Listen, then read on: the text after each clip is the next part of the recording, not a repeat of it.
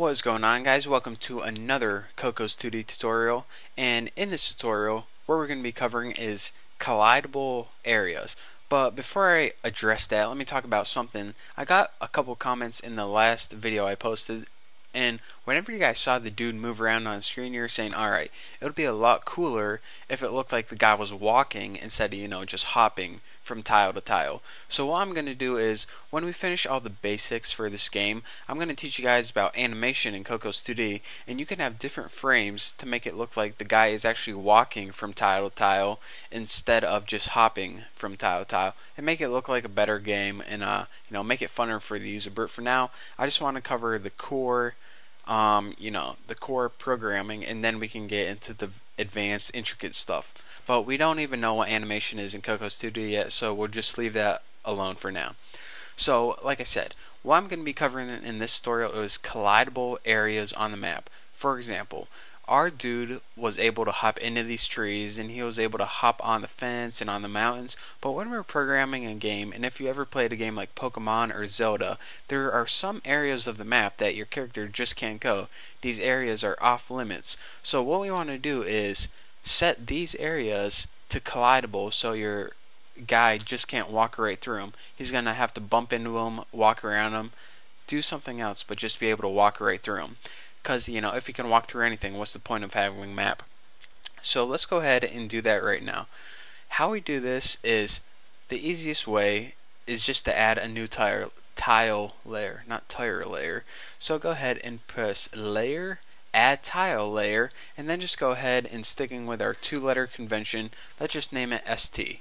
And make sure you have that layer selected, and then go to map, new tile set. And what I did is, well, for the name you can just put like special tiles, and I went ahead and I downloaded this one off the internet. Open, and make sure your margin and spacing set to 1:1, and I'll post this in the link below so you guys can download it too and work with me from this tutorial.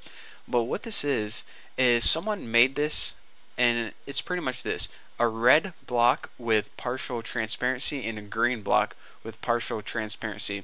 And they made this so you can just paint over any image that you want the person to collide with, and it's it's a lot easier way. It's a way that you can visually see on your map when you're developing the game what areas you want the dude to be able to collide with.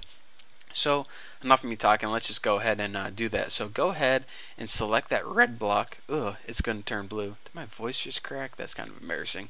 Alright, so select that, it turns blue, but we know it's still red. And hit your stamp tool right here, and now paint any areas that you want your dude to collide with. And as you can see, since this has partial transparency, you're still going to be able to see the underlying image, but you clearly know, since it's painted red, that this dude is not going to be able to walk right through this part of the map.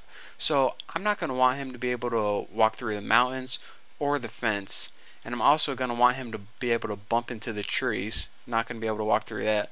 So go ahead and paint all of these red.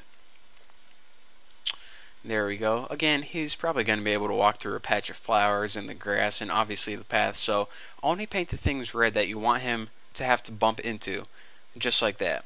So now what we need to do in our program is say, alright, these red tiles, we need to give them a property. So whenever we're writing this in code, we need to be able to identify these tiles. So here's how we do this. In your tile set right here, go ahead and right click this red tile and click tile properties, just like this. And now we want to give this a property, and you can name it whatever you want. Just name it collidable, and give it a value of true, not try, true, just like that. So this is the part in our code that we're going to be able to identify these different tiles. What we're going to be doing is saying, alright, there's some tiles and they have a property of collidable. If that's equal to true, then don't let the dude move there. So that's a little preview of what we're going to be doing. But for now, make sure everything's spelled right. Alright, looks good. And click OK. And now what we have to do is file, save, and now go ahead and quit tiled. And now what we need to do is actually import this in our Xcode project. So go ahead, open Xcode, open RPG, just like this. Alright, so now, again, if you didn't know, that was named Bucky's map. So now what I'm going to do is delete this old one and also move it to your trash. It's very important, actually. Now import this new updated one, resources, just like this, and go ahead and copy this and add. And you also need to import this tile set right here. Copy, add, looks good. So now let me make sure. Alright, this all looks good right here. Again, this might have a different path. If it is, just change it to your main, no path at all, just straight file name.ping. But anyways, now that everything should be updated, another thing you're going to need to do, and trust me, you need to do this or it's going to mess up.